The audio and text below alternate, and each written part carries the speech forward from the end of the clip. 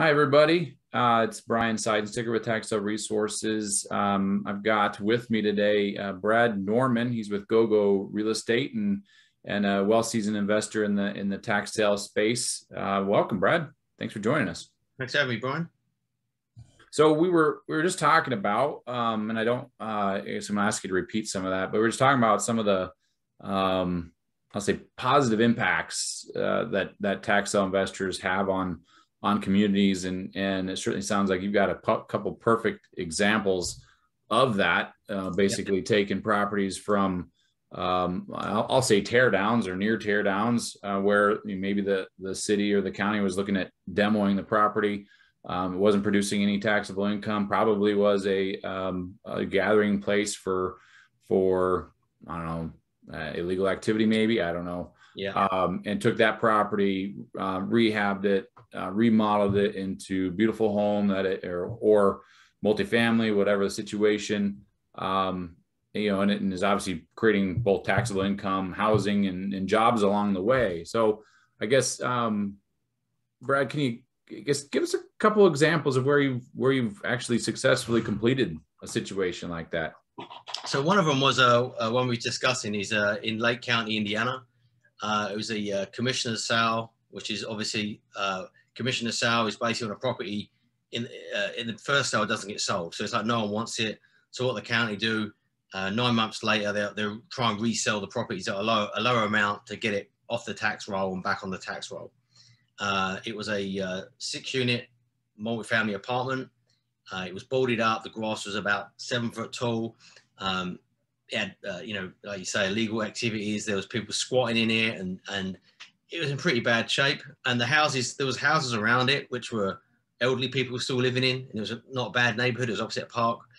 I went to the tax sale and the commissioner sale. No one bid on it, and I got it for $1,500. So, and then I want to help, I guess, the listeners or the readers understand commissioner sale, like you mentioned, right? And in Indiana, this is a situation where it went to a standard tax sale, and in Indiana, you're buying a lien on the property, right? So you're not even bidding on the property, and so you're bidding, minuscule percentages of what typically is the property worth, and is somebody willing to invest in that lien? And you're saying nobody was willing to invest a couple $1,000 in these properties. So past that, went to the commissioner sales. This is pretty rough stuff, and we'll show some pictures here for a few folks. But anyway, so you went to the commissioner sale. You're able to purchase the property, and then what? So once we bought it, we had to wait I think it was 3 months before we could actually get the deed to the property. They still give the owner 3 months to pay their the taxes to get it back. Obviously, no one did pay their taxes. So in 3 months, we got the deed to the property, and then we started renovating it. And we spoke to the city about it, what we wanted to do. There was a demo order on the building, but we got that removed based on just saying, no, this is what we're going to do with it. We're gonna renovate it. We're gonna put it back on the tax roll. We're gonna put it's gonna be a low income housing, and it's gonna take this nuisance building off the streets, really. So the city was planning on completely demoing it. They were ready to wash their hands of it. Initially. Okay. And obviously it costs them money to demo it, doesn't it? They're going to have to pay for the demo it down. They're losing tax revenue. Now they've got a piece of land. So they were more than happy that we were going to renovate it. And we used, the other thing we did, we created jobs. We used a local electrician, a local plumber, a local GC. And, over about a 6-month period, we completely renovated it.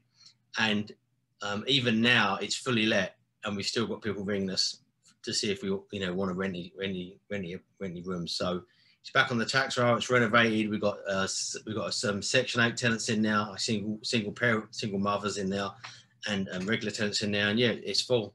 So city are really happy that we've brought out. Neighbours are happy. And when we was renovating it, all the neighbours were coming out, shaking our hand, going, thank God someone's bought this building and done something with it. There was drug dealers going on in there, and people were squatting in there and all sorts. And it's a great looking building, and just shows what you can do for a tax sale. Exactly. Well, that's awesome. So you mentioned you're able to put single mothers in there. How much money do you think you spent remodeling the property while you were doing that? Including the purchase price and legal fees and stuff, we done $250,000 renovating it. Okay, so 250,000 went to local attorneys, local contractors, right? Yeah. Electricians. So obviously income into the community, Yeah. as well as obviously since it was on the tax sale list, wasn't producing any taxable income, and so what are the yearly taxes on that property now? Without looking at the paperwork, I think it's about $3,000 a year. Okay. So from zero to additional 3,000 a year that go to obviously the local schools, local fire department, department, whatever the taxes are used for there. And this was in Gary, Indiana, correct? Right. Yeah. Yeah. Wow. Like you said, that was $250,000 invested in the community to get the building back up to scratch using local trades. And, it's really putting these buildings back on the tax roll. So, and investing in the community, it's no longer a blighted building that everyone's scared of walking past, Right. Right. And so you're planning on holding that property long term. It's not like you were looking to flip it real quick, right? Yeah, we tend to look for bigger deals now in the tax sales and multifamily mainly, or even commercial space. And our goal is to renovate and put them back on the tax roll and then keep them as a long term asset for us at GoGo Real Estate. Excellent. So do you plan on doing this again in Gary or surrounding areas? Yeah. No, we will do it now. We've built relationships, and this is what it's about. We built relationships with trades and contractors. If another one comes up, we do it again, definitely. And we're in with the local housing authority now and people like that. So, it's worked out really well building these relationships in that town. Was this your first property in the Gary, Indiana area? Yeah, this was my first property in Gary, Indiana. I did do another building a year before, similar building in a town called Elkhart, Indiana, which is just down the road. It was another commissioner sale, similar story. This was an 8-unit apartment building. We can show some pictures of it. It was completely derelict. Same problem again. It was only like 3 blocks from the main high street in Elkhart, but they had squatters in there, like kids in there messing around. All the windows were put through. Had a demolition order on it.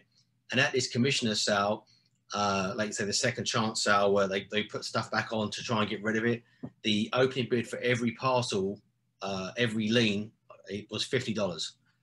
And I went to the auction, and it was the biggest property in the auction. Most of the properties were land and houses. And I thought, there's going to be, loads of people looking at this place. Mm-hmm. And again, I put my paddle up, $50, next lot. No one bid against me. Yeah. So it was in such rough shape, nobody was even willing to pay $50 for this property. No. Is it so you said similar, so you bought it, sounds also similar. It was on the demolition list. Yeah. You were able to get it off the list. And then you have remodeled it? Remodeled it. Yeah. So it was on the demo list, even though it wasn't in that bad a shape that the structure was fine. It was a nuisance, and the city were just gonna bulldoze it, because of the issues. I had to go to the city, give them a business plan, and this is what I'm planning on doing. We're going to renovate it. We're going to spend this amount of money on it. And they said, well, once you start the renovation, we'll put the demo on hold. Once you start the renovation, then we'll take it off. We actually did that through COVID, that renovation. So we went through all the problems of, not being able to get kitchen cabinets, not being able to get flooring because the factory was shut down. So it was a pain getting that done. But it's now done. It produces around $8,000 a month in income. We spent about between $350,000 and $400,000 renovating that. It was similar to Gary, except for we actually tore the walls out back to the studs, re-insulated it, replumbed it, do electrical work, brand new roof on it. It was a bit more of a project. But again, that was close to $400,000 invested in the community again. We create jobs. We've created jobs. We've also built contacts there. We've now got 8 really nice apartments that are fully let. We've got a queue of people who want to rent one, but we're full up. And we're working the city. We're actually working the city to do another one now. So excellent. So you have a second property going down second property that we bought as well from a tax sale. A bit more money, but it wasn't a commissioner sale. It was just a normal first chance lien sale, but we waited a year and we got it. But so yeah, we've got another one being renovated now, and everyone's happy that this building's back on the tax roll. It's cleaned the whole street up because it was obviously an 8-unit. If you see the pictures, it was an 8-unit. All the houses were nice down the road, and you got this big 8-unit apartment building, just like ghetto, Wow.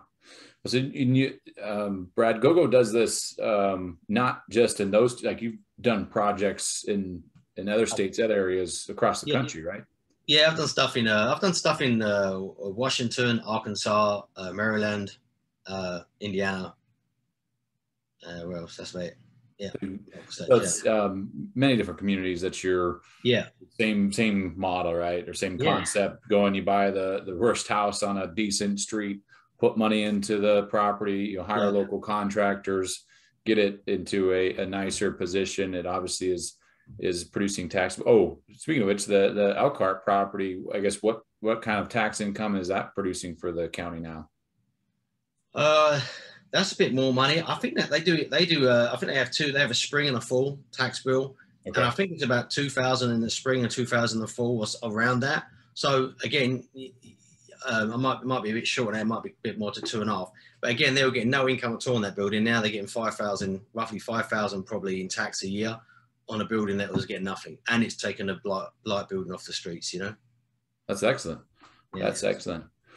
Well, Brad, I appreciate the stories. I'm sure you've got many more. I'll have to bug you another day for some of those stories. And I look forward to talking to you again, and thank you.